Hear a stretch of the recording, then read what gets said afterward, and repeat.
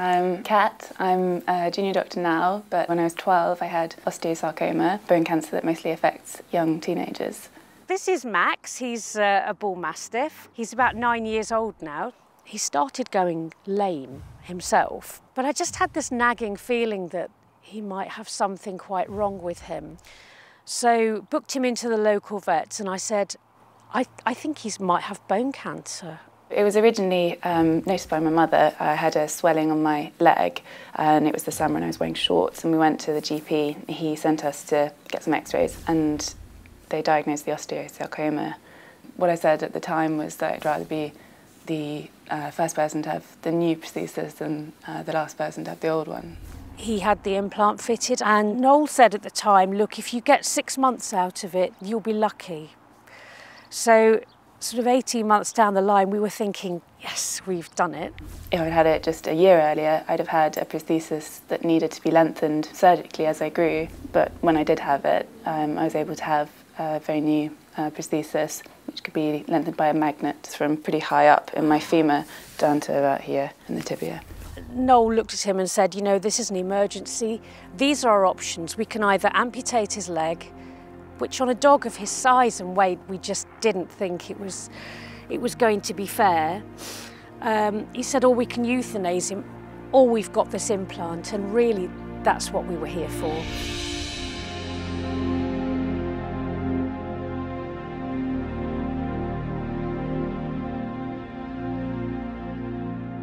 If we took a cell from his osteosarcoma, from your osteosarcoma, we put them under a microscope, gave them to a pathologist at any human or animal pathology centre, they wouldn't know which was the human and which was the dog. Right. Isn't that incredible? Mm. There was a paper published by Steve Withrow in Colorado State a few years ago, and it showed that 265 genes are identical between your osteosarcoma and Max's osteosarcoma.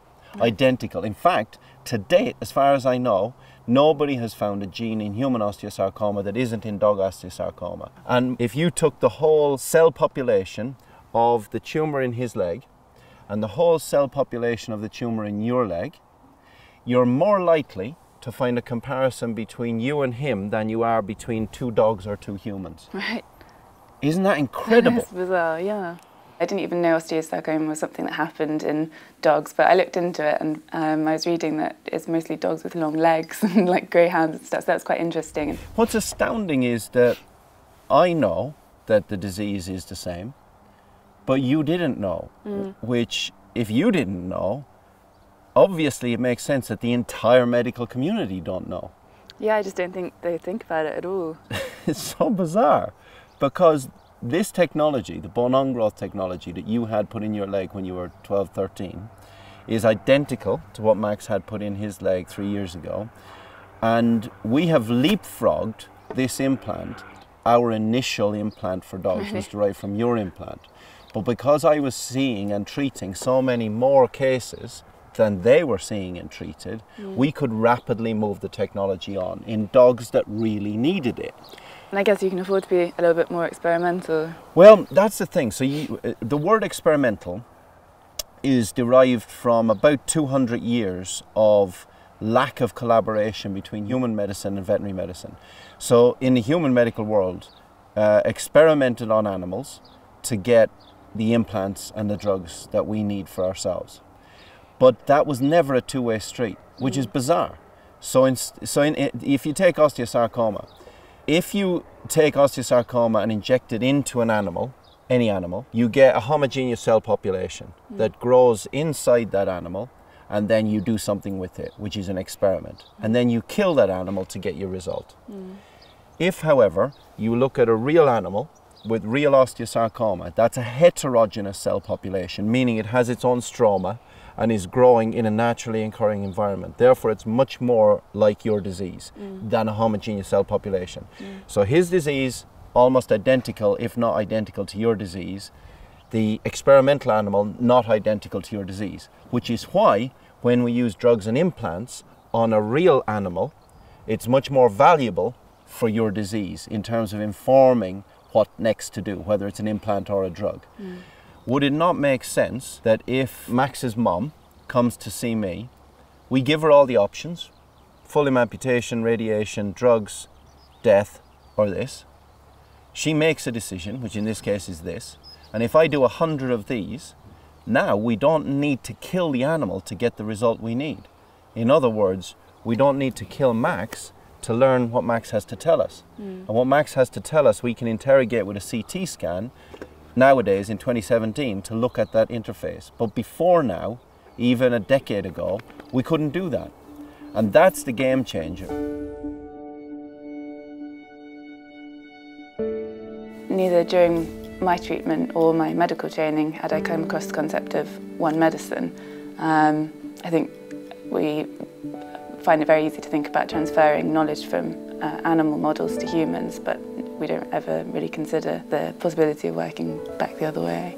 One of my life's mission is to get cancer drugs into dogs with real disease that are not bred to experiment on and then killed, and humans with real disease that are not bred to experiment on and actually move forward together. And out there right now in the research world, there's over 6,000 potential drug candidates for human use. But we can't get them into real dogs with real disease because we can't get a license to do it. You had cisplatin, which probably saved your life. We could develop a better drug. I'm convinced we can. So if that next generation of drug proves more effective than cisplatin in the laboratory, give it to 100 dog families that really need it at a reduced price, and we will give you your data over the next 2-3 years. Then you know, does it have toxic side effects? Is it going to prolong life? Does it work in real life? And given that his cancer is almost identical, if not identical to yours, that is real data. That's not experimental data, that is animal model data. And that's what I'm trying to compel the MHRA and all regulation bodies, including the pharmaceutical industry and the implant industry, to listen to that message. But they won't, because there's not enough money in it to make them listen. And the conventional big pot of money comes from launching a drug that's going to make hundreds of millions globally. Whereas I could make them the same amount of money for less cost, with less sacrifice of life, if they give us access to the drugs earlier. Obviously, we're heavily reliant on animal models, so any interaction between the two can only benefit human medicine, and it would be brilliant if it worked the other way as well. The big excuse is, oh, but you're doing an experiment on a dog that is in a family. Well, I guarantee you, if you speak to Max's mum, she would say otherwise. No, Noel has given me all the options for Max, and I'm going to choose, with all of the options on the table, whether I use the conventional drug or a new drug, whether I use the conventional limb amputation or a new endoprosthesis, and in fact, whether I put Max to sleep. That's my decision. A few years ago, I'd worked in orthopaedic research and been through quite a few implants myself, and I wasn't sure whether it could be even done, to be honest. I'd never seen it. So when Noel first brought out the implant and I looked at it, I thought, gosh, that is a feat of engineering. It really is. I was astonished how robust it was, and the fact that it was going to fit him, and the fact that it could just create a bridge between the bones where the cancer had eroded his bone. It was quite astonishing, really. And now here he is, pain-free, not limping, running around, jumping in and out of the car. It's phenomenal, and we are incredibly grateful. So you can either treat 100 dogs and kill them, or you can treat 100 clinical dogs that really need it and don't kill them. But the implant companies don't want to listen to that model because there's no finite endpoint to their experiment. In other words, the dog's death is the finite endpoint. And what I'm trying to say to people is, you don't need a finite endpoint. You need an adjudication endpoint, an examination endpoint, an endpoint which provides acceptable evidence for the human model.